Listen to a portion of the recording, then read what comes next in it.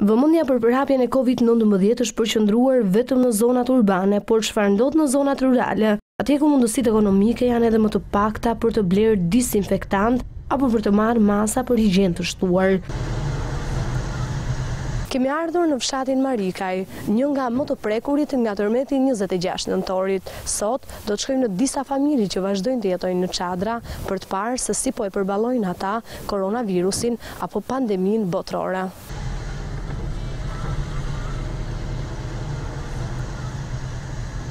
Kjo është fiqeretja, nënë e 2 fëmijëve, njëri prej të cilëve tetraplegjik. Me shtëpinë e dëmtuar nga tërmeti, vetëm djali në punë dhe me një njerëz të sëmurë në shtëpi, thirrjes së qeverisë për vet izolim, ajo i përgjigjet kështu. Ata pak ushqime që kemi pa ham, edhe ata përmbarojnë, pampersa gocës, ushqimore, gjëra këta.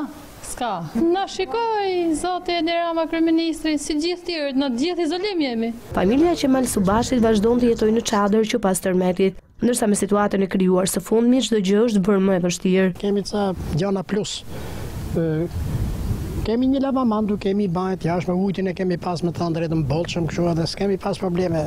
Edhe familja e vëllait të Qemalit me një djalë të vogël në shtëpi kanë vendosur t'i binden urdhrit të qeverisë për t'u vet izoluar, duke ndaluar edhe punën. Çfarë themi, kemi edhe fëmijë të vogël, kemi frikë se mos na merr ndonjë virus në gjë, se jemi edhe të dëmtuar nga tërmeti.